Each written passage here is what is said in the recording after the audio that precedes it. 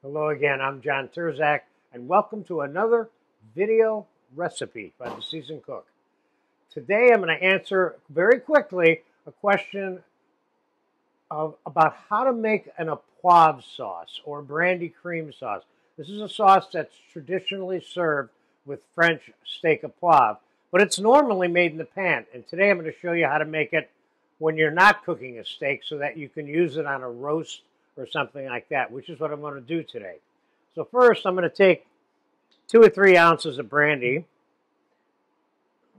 put it in this pan, and I'm going to light it on fire so we can burn the brandy off. So I'll let that burn. There we go.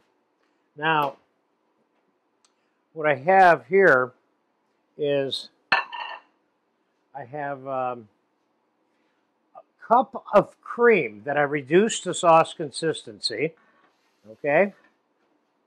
And I have a cup, which is still simmering here, of brown sauce demi-glaze, which you do have a recipe for here at the Seasoned Cook. I'm going to take the cream and I'm going to mix it into, so I started out with equal parts of cream and brown sauce. I reduced the cream down so it wouldn't water down the brown sauce.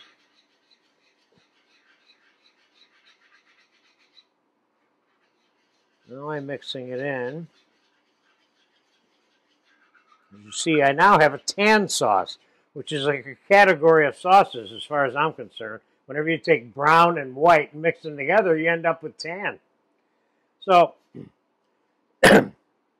do I have to burn all of the alcohol off? No. And the reason why is sometimes you want a little bit of flavor of alcohol in, but I got most of it burned off. I'm going to pour it right in here.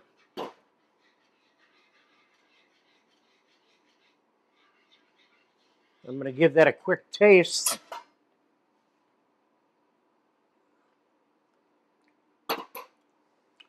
This sauce is good. I'm going to put a splash more brandy in it because it can take it. And you put as much brandy as you want in it.